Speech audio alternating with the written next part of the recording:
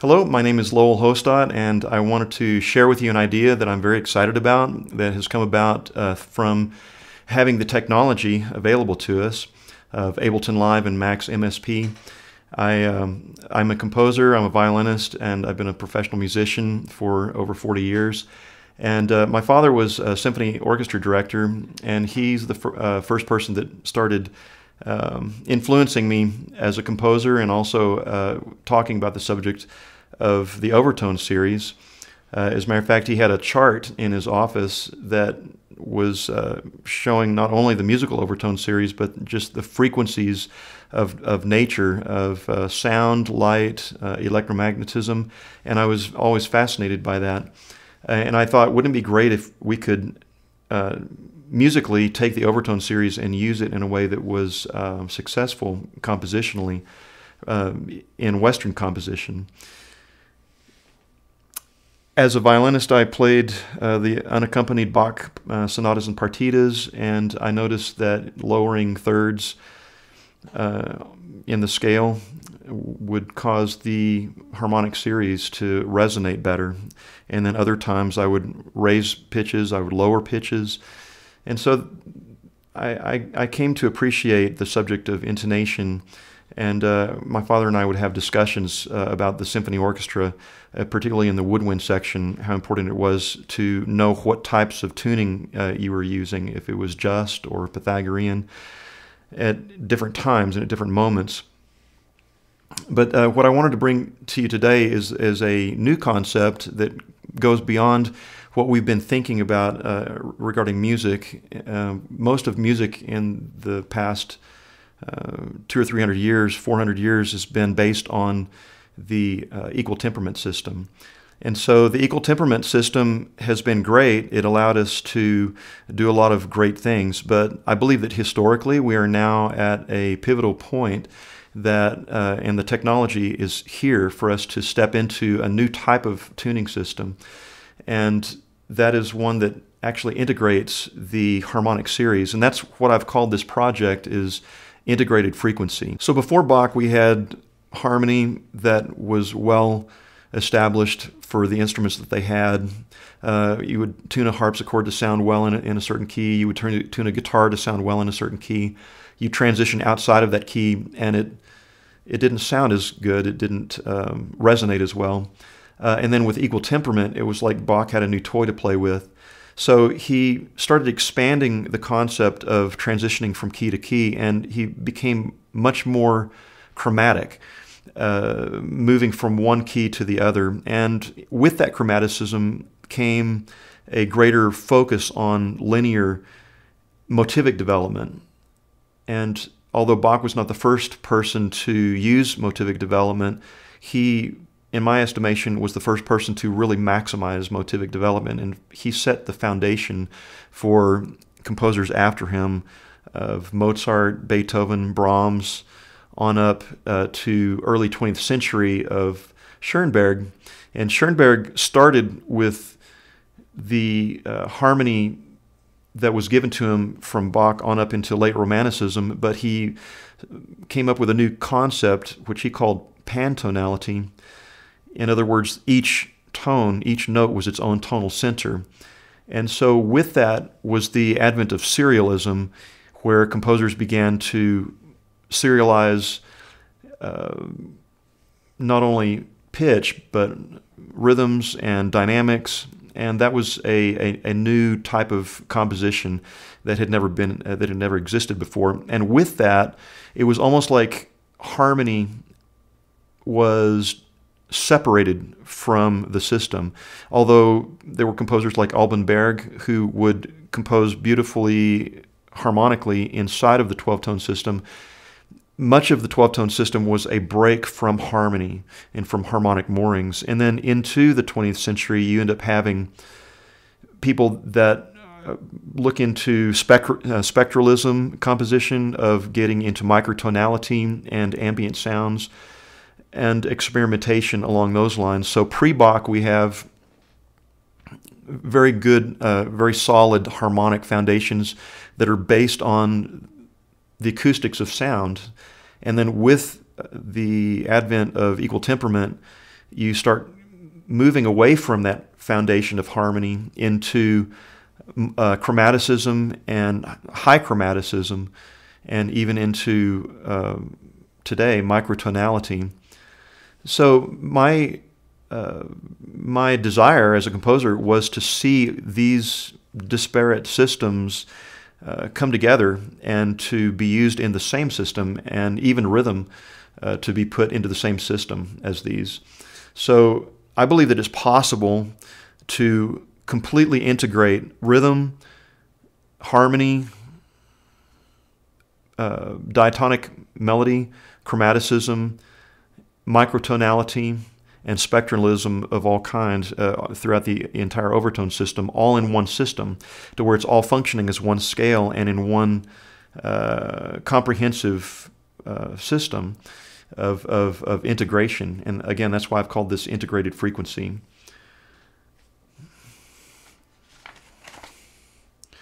So we've had difficulty in the classical tradition of seeing these two subjects as the same subject of rhythm and pitch, rhythm and frequency. We've always allocated frequency to being measured by beats per second, and we've always allocated rhythm as being beats per minute. And yet, I believe that these are all one system. They exist together, and even though our brains, in terms of measuring it, have divided it into two separate subjects, they actually are one subject, and that's the subject of frequency. What I've done is created a chart that takes frequency down not only to human hearing, but below human hearing, and I've also correlated the tempos of beats per minute to match those frequencies. So, for example, 40 hertz is the same thing as 2,400 beats per minute. And then on back down an octave from that, 20 hertz is the same thing as 1,200 beats per minute. And then 10 hertz is 600 beats per minute. 5 hertz is 300. 2.5 hertz is 150. 1.25 is 75. On down to your whole note, which is 0.3125 hertz and 18.75 beats per minute. So there's a congruence, or it's the same note that we're talking about. Even though we're bringing these frequencies below human hearing, they're still frequencies that are the same and they're congruent with each other. So what I've done is to look at the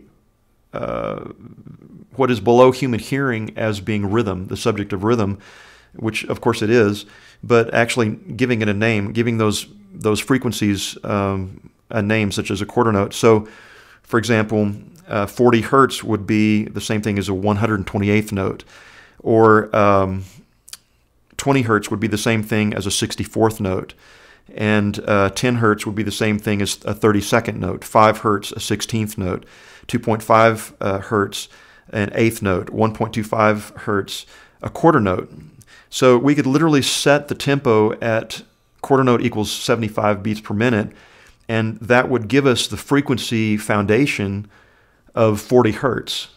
So here we see that frequency and tempo, or pitch and tempo, it's all frequency, can exist as one scale. So in the past 100 years, we've had composers in the classical music tradition that have been experimenting with some of these things, particularly Stockhausen. But it started back in early 20th century with Pierre Schaeffer, John Cage, Gricey, Harry Partch.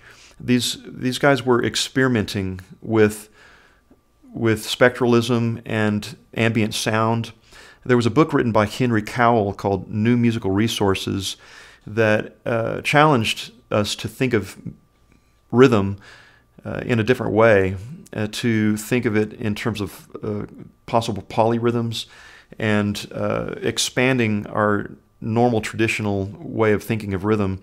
And Conlon Nancarrow, the composer down in Mexico, in the early part of the 20th century had a player piano. He didn't have access to the digital audio workstations that we have today. If he had, he would have loved it. But he had a player piano that would do some of these concepts of these macro polyrhythms against each other. And he was inspired by Henry Cowell's book. And Giorgio Ligeti also was a fan of Nancarrow's work, and Ligeti started experimenting with these macro polyrhythms as well. Stockhausen and John Cage also were looking for synchronicity between the subjects of frequency and rhythm, and Stockhausen did a lot of exploration into this. He actually created the beginnings of what we now use in our modern day synthesis of additive synthesis. But he was trying to find a correlation of how we could get rhythm and frequency to exist in the same domain, in the same spectrum. And at the same time, you have Pierre Boulez's school, URCAM in Paris. You had software developers that were developing software which later would become Max MSP, which Ableton just incorporated into their software, and it's a perfect fit for Ableton. And so whether or not Ableton knew it or not, they became essentially the foundation and a place for experimentation that 100 years of very sincere and deep research by classical music forefront thinkers had been developing, and Ableton Live now gives it to us on a silver platter to be able to experiment with some of these things. So what I've done is take the overtone system, the overtone series, and as I explained a minute ago, brought it down below humid hearing to experiment with it and think of it as a tree. And as the trunk of a tree. I have a tree in my backyard that has many branches coming off the trunk quite low, and then each one of those branches have other branches that are stemming off from those. And what I've done with the overtone series is not only left it as one series, but as branches off of that series, creating their own overtone series. I took the 0.3125 hertz, and I'm calling that a whole note, or 18.75 beats per minute. That's the foundation. That's the lowest part of the tree. That's the trunk of the tree. And so I took that and multiplied it by 3, and that created 56.25 beats per minute and 0.9375 hertz. And so that's the third overtone of 18.75 beats per minute, or 0.3125 hertz. And then I multiplied 0.3125 by 7. And you could do this randomly with any number, but I'm just going up the overtone series and creating these new branches that come off of that first branch. And so I have an entirely new overtone series and tempo of the 56.25 beats per minute tree. And then over here, the times 7 tree is coming off at 131.25 beats per minute. And so, and then each one of those trees could have a branch coming off of that. So what that does is it gives us a possibility of having multiple, not only multiple harmonic tonal possibilities that are all related harmonically to each other and microtonally related to each other, but it also gives us the possibility of these huge macro polyrhythms that could be created and the relationships between them. When I was visiting my uncle up in upstate New York, he had a house that had a couch right in the middle of the room, and on both sides of the room, as I was sleeping overnight, he had a mantle clock on one side of the room and a mantle clock on the other side of the room with both fireplaces, and I was sleeping or trying to sleep right in between them. And I noticed I couldn't go to sleep because I was counting the second hands clicking between each other, and they had a point of congruence after 100 and something, because they were not exactly timed, and so they would drift apart in terms of rhythm, and then they would come back together again with that, and they would have a congruence point, and then they would start drifting. And so that happened. I think I finally fell asleep, but that's a macro polyrhythm of, I'm just guessing, 100 and something, 120 over 126 or something like that. Who knows? But that's the type of macro polyrhythms that Conley Nancarrow was using and working with his player piano experiments. So it's possible to use this system in very creative ways. For those of you who are unfamiliar with the way that overtone series sounds, here's an example. You have the first node, and I call the first node the fundamental. Some people call it 0, but I'm calling it the first node. And then you have the second node, which is the octave, and then you have the third node, which is the fifth, and then the fourth node, which is back to the octave again, and then you start having harmony created. And so here's our dominant 7 chord, and then you go on up, and it turns into diatonicism, and then it turns into chromatic, and then it turns into microtonal as you go on up. And I've created a 30-node scale for that system. And so the overtone series is very unique because you can literally have all these various things happening inside of it. So the first 2 octaves you have harmony, and then the second octave you have literally you have things like a minor pentatonic scale. Then you end up having a whole tone scale in there. You have a diatonic scale. You have a major scale based on the second scale degree, which is Dorian. And then you have the chromatic scale starting on the 13th node on up to the 21st or 23rd node. And then you start getting microtonal from the 21st node on up to the 30th node. And so literally you have everything that we have worked with over the course of the last several hundred years with traditional composition all lives inside of one system. And so what I've done is I've made congruent rhythm and harmony and diatonicism and chromaticism and microtonality all inside of one system living together.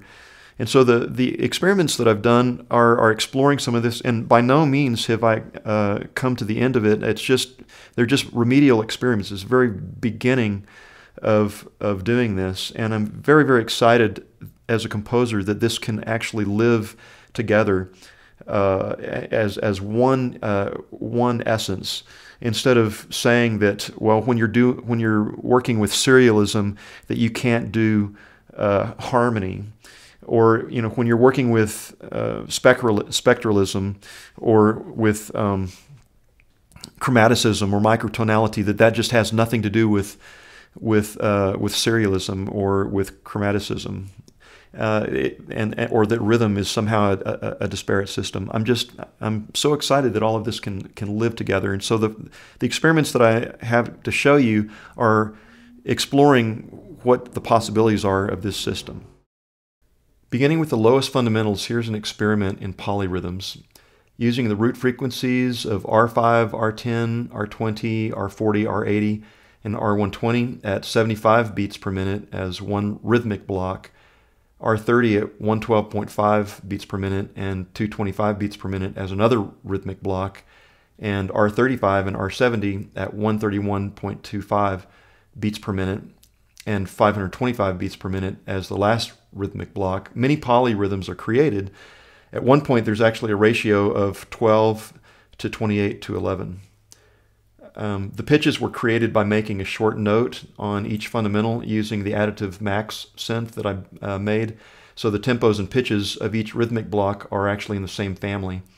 There are 3 main rhythmic families against each other in polyrhythms. All of these families are related to each other as branches of the same tree, and the foundation is 18.75 beats per minute or 0.3125 hertz.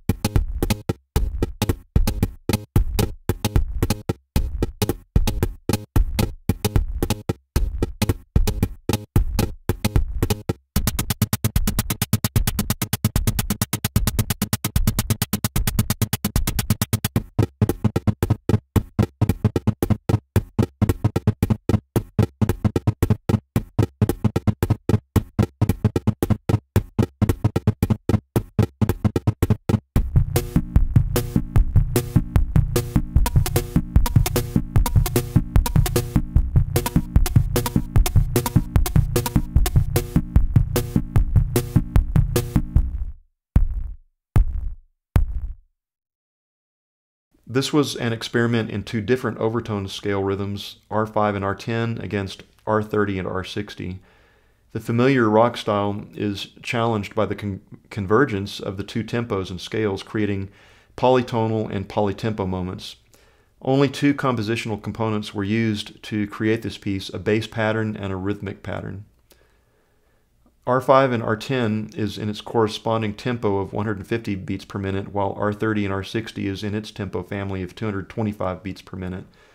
What interested me as I brought the bass pattern down to the root of 5 Hz was that it highlighted the overtones of the additive synth that I made in Max.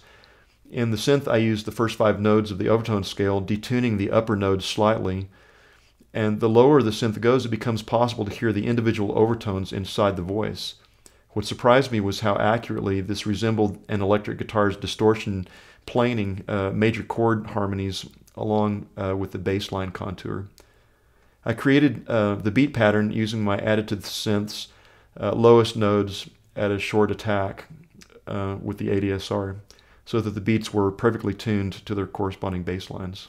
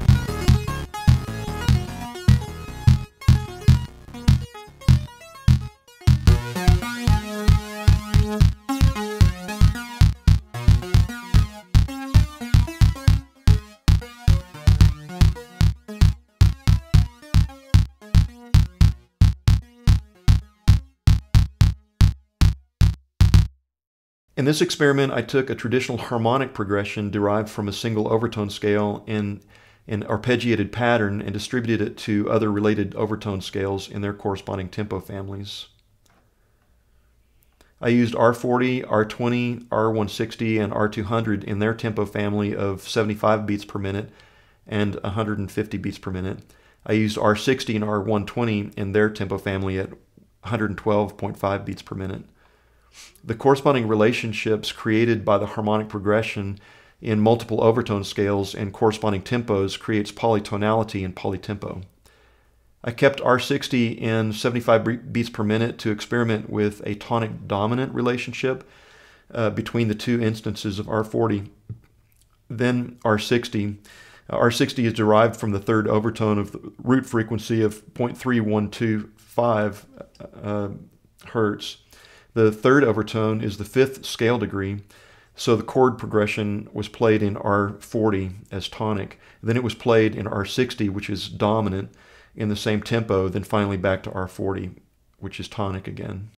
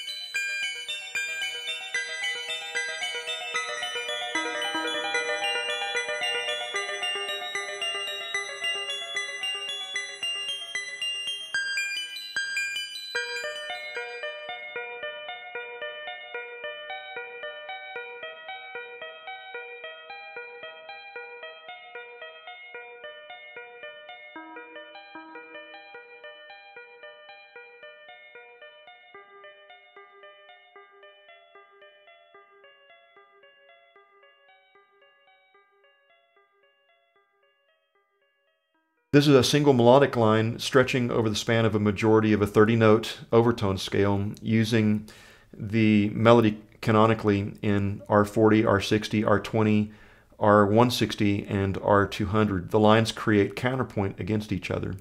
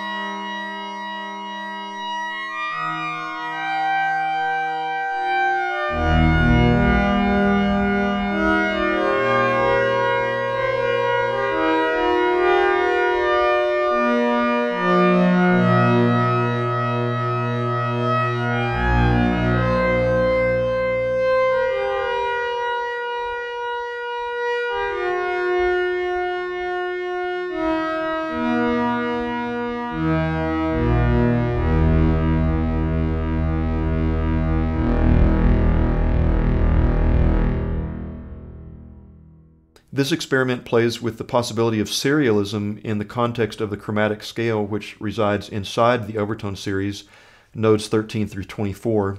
I used a 10-note pattern providing prime, retrograde, inversion, and retrograde inversion of the theme in the overtone scales of R20, R40, and R60. The R20 and R40 overtone scales are both in the tempo family of quarter note equals 75 beats per minute, while the R60 scale is in its tempo family of half note equals 112.5 beats per minute. R60 is related to R20 and R40 as a branch off their family at the third node of 0.3125 hertz, or whole note equals 18.75 beats per minute. Chords derived from the R40 scale are evenly spaced to provide a harmonic progression using 1, minor 1, 5/6/4, and 5 with a sus4, and finally ending on 1. Because the chromaticism exists in the same overtone series as the chordal harmonies, they're congruent with one another, so serialism and harmony are actually synonymous.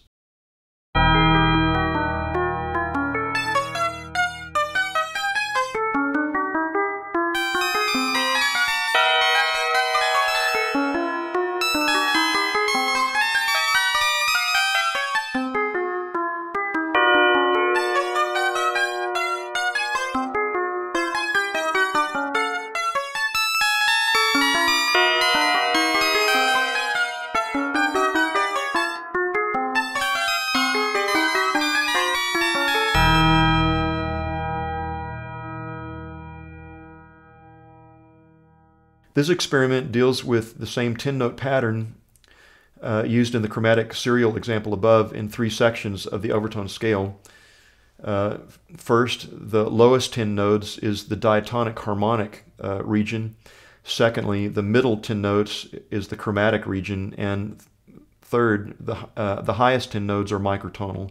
Using the same pattern in each of those sections created the same contour of the theme, but not the same intervals, since the intervallic difference in the lowest 10 notes are wide and the intervallic differences of the highest 10 are much smaller.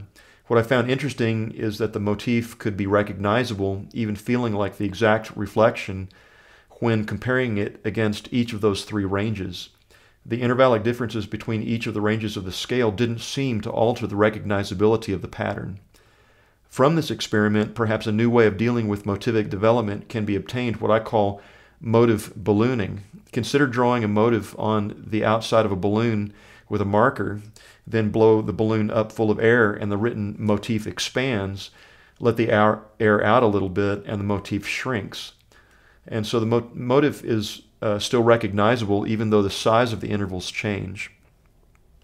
In this piece, I use 2 different tempos in the family of R20, 75 beats per minute, and 120 beats per minute. So each of the 3 parts of the R20 scale had 8 versions of the motif: prime inversion, retrograde inversion, in 75 beats per minute and 150 beats per minute. So this all in all gave me a total of 24 different versions of the motif, each of them only used once in the traditional serialist ethos. So even though serialism is employed, each of the 3 sections of the overtone scale are harmonically and tonally congruent, as all the notes exist inside the same overtone scale. Harmony and melody, or one could say vertical and horizontal properties, are actually one and the same.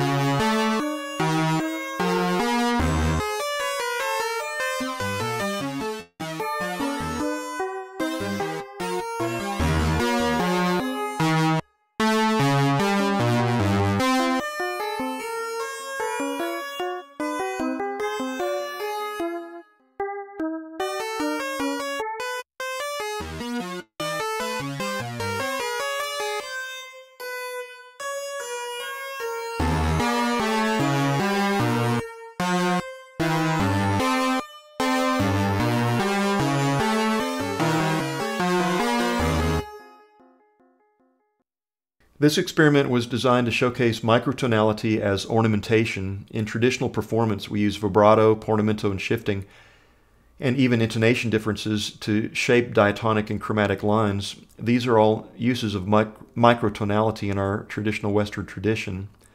I wanted to take that concept one step further using the upper partials of the microtonal scale in R20 in ornamentation and melody. Underneath the melody, using harmonies derived from the central nodes of the R20 scale, I created a progression to accompany that melody. Aesthetically, I attempted to give some personality to the melody by manipulating the attack time of the synth's ADSR remotely. Also, with a controller, I manipulated the first partial of the additive synth that I built to create vibrato with LFO in the voice for the accompanying harmony part.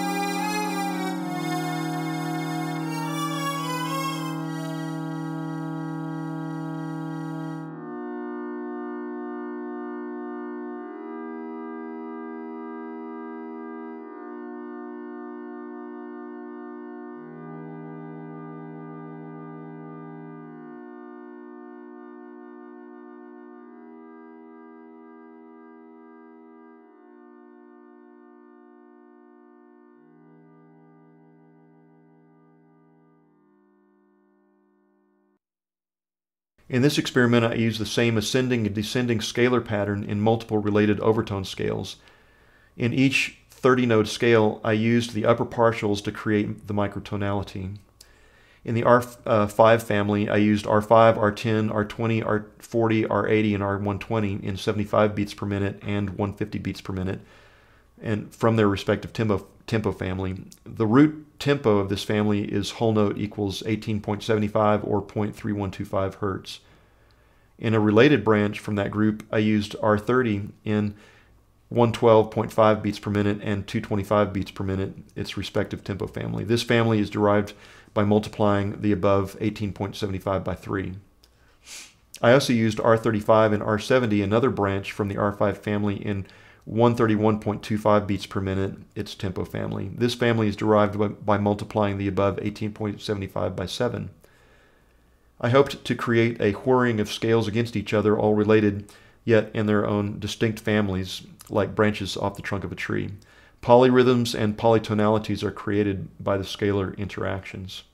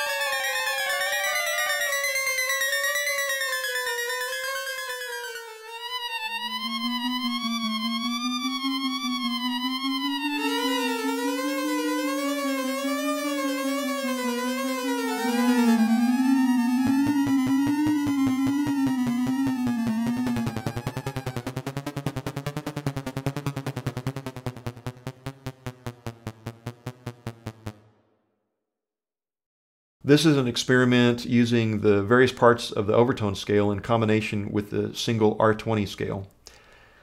Using rhythm, a bass line, a harmonic comping pattern, harmonic counterpoint, chromatic, and microtonal patterns, along with a diatonic melody, all sections of the overtone scale are utilized.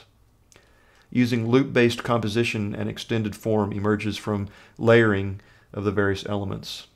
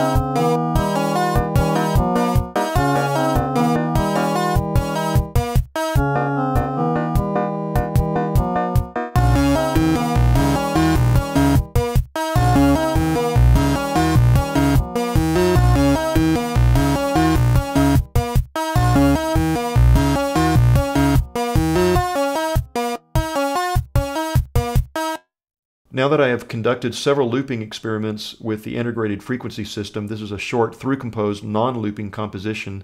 The first section is R20, essentially the key of E, using the full spectrum of the 30-note scale. The middle section is in R30, the key of B, again using the full scale range. The final section returns to R20, however, the ending chord cadences on B major, while the ending low note is E. The first and last sections are in 75 beats per minute, congruent with the R20 scale, while the middle section is in 56.25 beats per minute, congruent with the R30 scale. I endeavored to use interesting aspects of the overtone scale, such as melodic microtonal gestures, contrapuntal chromaticism, and harmonic motion.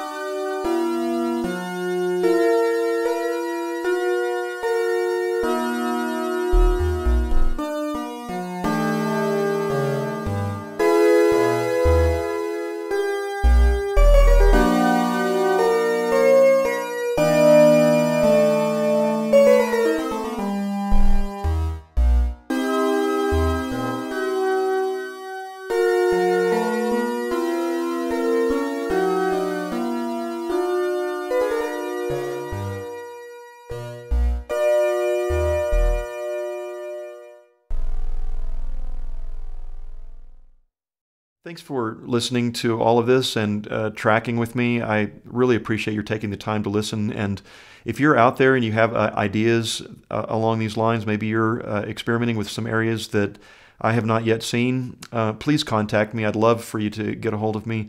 You can go to my website, lowellhohstadt.com. I would love for you to see that if you have any other ideas or thoughts or questions, or maybe there's some articles that I've written that might benefit you there as well.